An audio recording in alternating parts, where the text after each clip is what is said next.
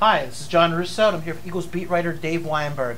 What do you think of Connor Barwin, who's one of the shoo-ins to make the team this year? Oh yeah, there's no question about that. Connor had a fantastic year last year, led the team in sacks, made it to the Pro Bowl, and he's definitely going to be one of the leaders on the defense again this season.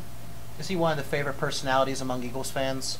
Yeah, he's got a very quirky personality. His father was the city manager of Detroit for years, and so Connor's always been into studying the infrastructures of different cities. So he's big into taking public transportation, and believe it or not, he also owns a Tesla.